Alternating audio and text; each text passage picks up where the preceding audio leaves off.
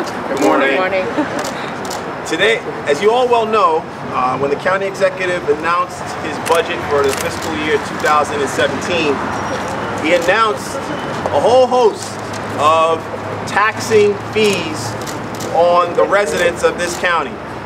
Well, now in a few short weeks, our finance office has been able to determine that the county executive is proposing $83 million in fee increases, which equates to a 9.4% tax increase. Now, we all are in support of the governor's tax cap, which obviously tries to control spending. If you were to take the governor's tax cap versus the county executive's taxing fees, it would more than quadruple the rate to be able to get to the county executive's rate of taxing fees. Nassau families are overburdened due to enormous tax bills and the high cost of living, but because of Ed McDaniel's annual steep fee hikes, they are being cost out of using parks and services and already paying high taxes. Now, as you will see on our tax and fees board, the fees that we're talking about are fees that everyday residents use, like using our parks and our facilities to make sure our kids are safe, and alarm fees and permits, making sure that our families and our goods and our homes are protected. Beach passes, pool membership. These are key things that each of our residents use on an annual basis, on a biannual basis, and to me it's absurd that we are looking at a 9.4% tax increase. Enough is enough. Nassau families can no longer afford Nassau County Executive's unfair, irresponsible fee hikes. Each year, the county executive presents a disingenuous budget message to the people of this county, and each year he realizes that these fee tax hikes are painfully impacting Nassau families and killing our small businesses.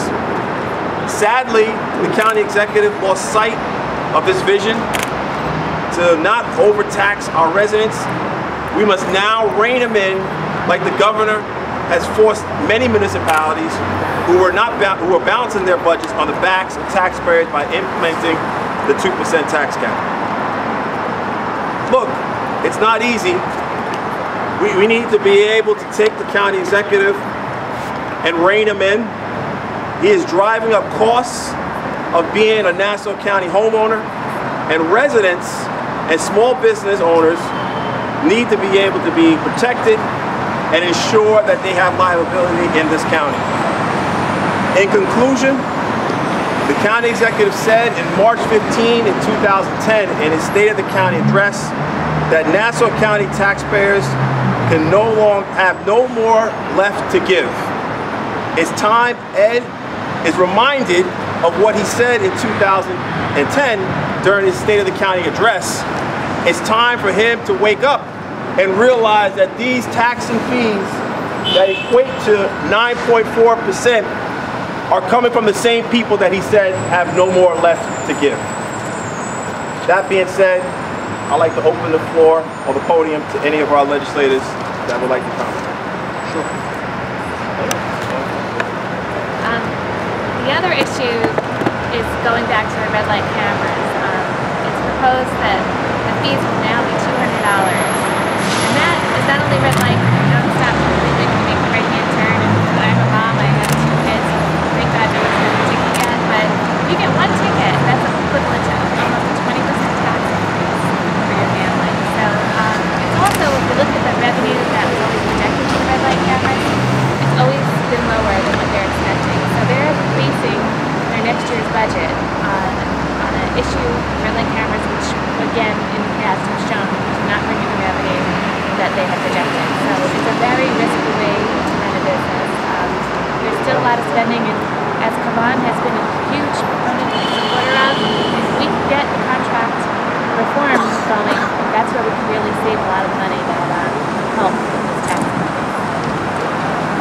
Thank you.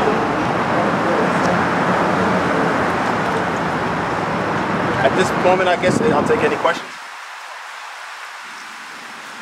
So, Kavan, do you equate in all ways a fee increase, which obviously targets hammers some, I don't know, traffic laws or uses a pool or our membership, obviously it's a user-based fee. Do you equate that the same way as a tax increase, which affects everybody equally? We equate it because it's the same money coming out of everyday people's pockets. Every single Nassau County resident that's a homeowner pays property taxes. Every single Nassau County homeowner, when they go to the beach or they use the parks or they pay alarm fees, it's coming out of the same pocket. The county executive is using his tax and fee practice to ensure that he's able to bypass the governor's 2% cap.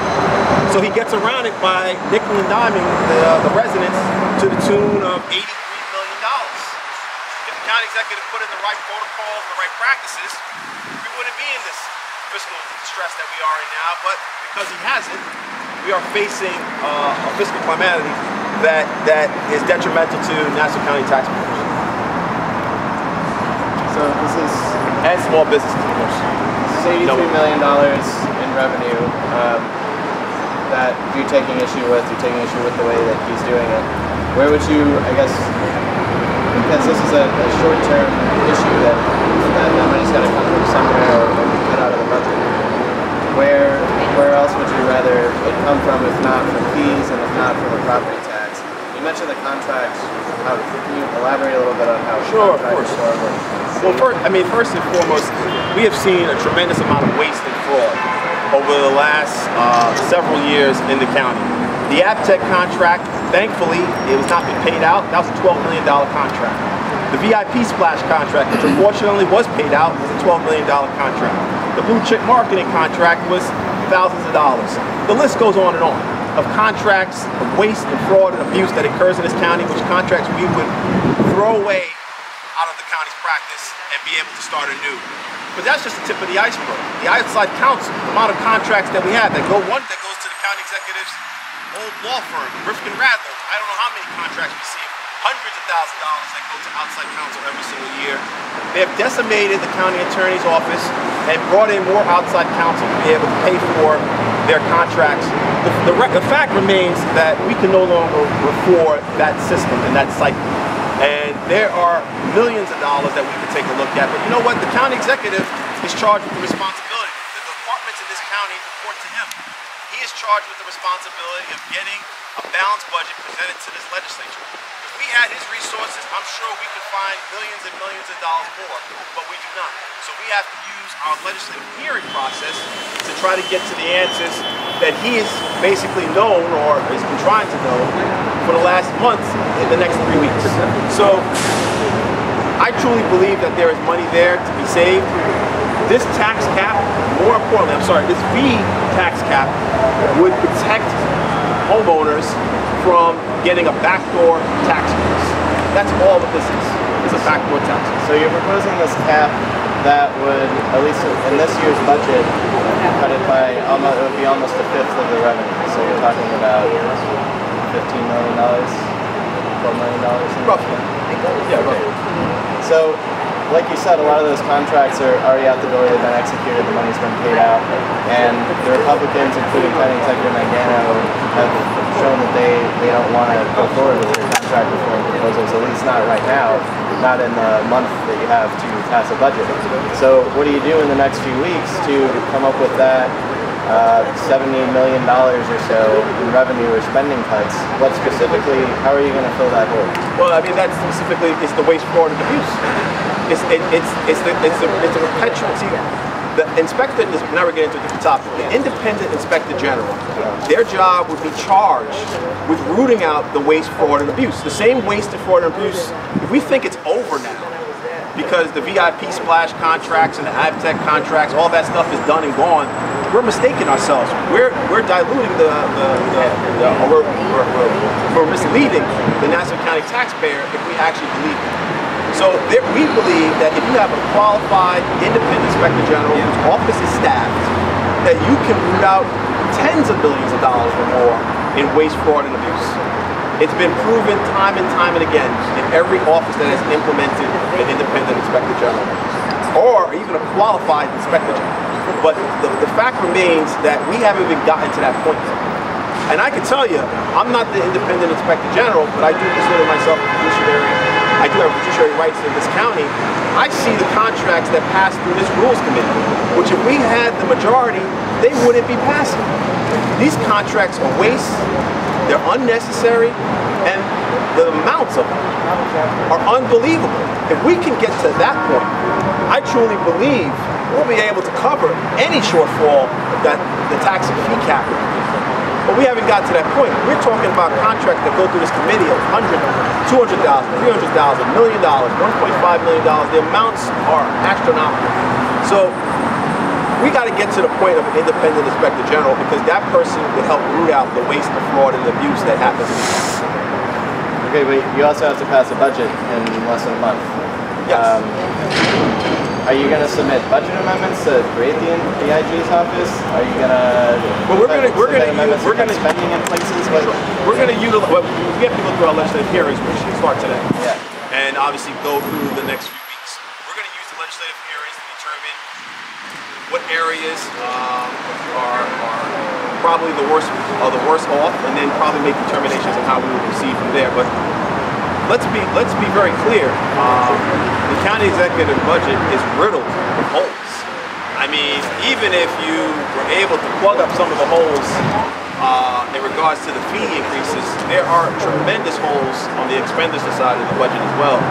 And I don't believe, with one stroke of a brush in the month of October during legislative hearings, that all those holes could be filled. So from that standpoint alone, the county executive has handed us a document which I truly believe is insufficient and should be, quite honestly, handed back to him so he can be able to make it better. But we're not at that point yet. We want to go through the legislative hearing process, go through our committees, and be able to determine how we proceed. Anybody else? Thank you. Thank you.